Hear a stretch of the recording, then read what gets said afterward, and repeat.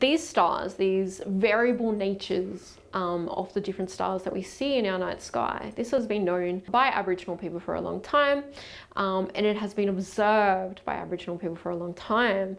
Now, this has been recorded in one specific oral tradition that we can share with you, and this story is of the humiliation of a constellation called Nairuna from the Kakatha people. And this refers to the constellation, as we know in the Western world, as Orion. Now, Nairuna, similar to Orion, he's a skilled hunter, he's great, you know, he's a real hunk, everyone loves him, he's doing great, but he's real full of himself as well, you know, as very similar to the Orion story.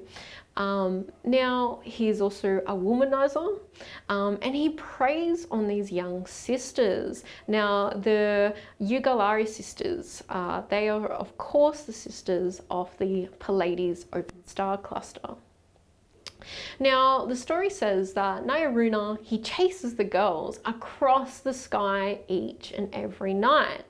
He tries to trick the girls in order to catch them, and he will hide nearby to try and surprise them and steal them, basically. But they often outsmart Nairuna, you know, knowing where he's going to be hiding, becoming familiar with his tricks, and they avoid him for a really long time.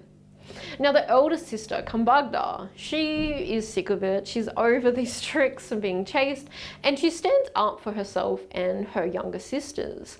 And the way in which she stands up for herself is that she sends out a line of dingoes between herself, her sisters behind her, and Nairuna in front of her. Now, Kambagda, she's represented by the cluster of Hades. Now, Kambagda sees Nairuna a little bit differently to everyone else. He's not this great hunter to Kambagda. He's a bit of a coward to Kambagda. She doesn't think too highly of him, and so she goes around and she starts mocking him and taunting him.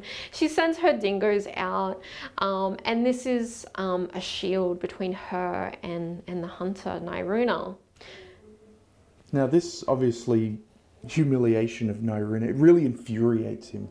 And he doesn't like that Kambagda would stand up to him like this, because he's a fearsome hunter, right? Like, he's got this persona to keep up. And so as he gets infuriated, he begins to chant and produce fire magic. And that's represented by the club that's in his right hand. Now, this club is represented by the star Betelgeuse, which is Alpha Orion, the brightest star within the Orion constellation. And it's one of these giant red variable stars that we spoke about. So this one's a semi-periodic one, and it's one of these pulsating ones. And so it's got an intrinsic sort of variability to it. Then Kambugata has actual fire magic of her own. And so in retaliation to Nairuna rearing up with his fire magic, she raises her left foot, which is also has fire magic within it, and that's represented by the star Aldebaran, which is in the Hyades cluster, the sort of the horns of the bull.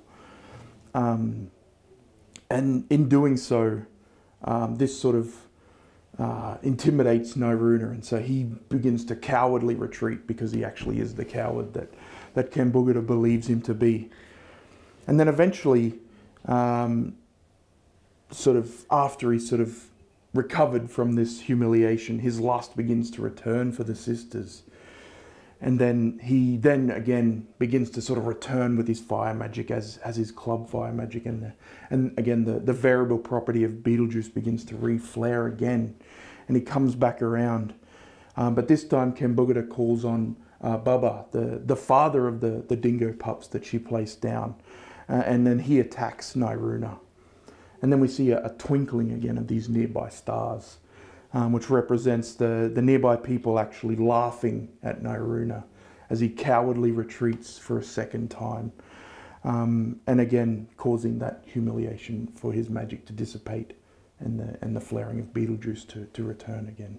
So we can see in this story of Nairina and Kambagda, or Orion and Pleiades, that the Kokatha people were very familiar with this variable nature of the stars. And we can also see how this observational information has been embedded into this oral tradition.